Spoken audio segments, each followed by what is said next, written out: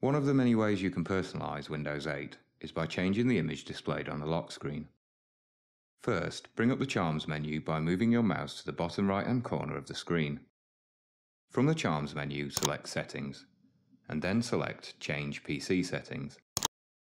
The PC settings screen will then appear, listing various options on the left. Make sure the Personalise option is selected.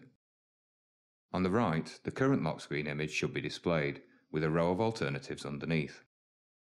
Simply click on one of the other images underneath to set it as a new lock screen image. It is also possible to use any picture you have stored on your computer for the lock screen image. Click on the Browse button at the bottom and the Files and Pictures screen will appear.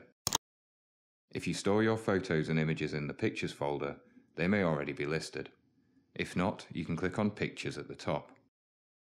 If the image you want to use is stored in a different folder, click on the Files option at the top to display a drop-down menu listing different locations on your computer.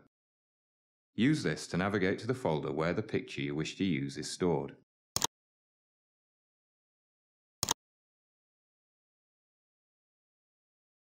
Once you have located the image you wish to use, click on it once to select it and then click the Choose Picture button. You will then be returned to the previous screen with your chosen picture now selected. Next time the computer is locked, this image will be displayed. If you wish, you can then press the Windows key or click Start from the Charms menu to return to the Start screen.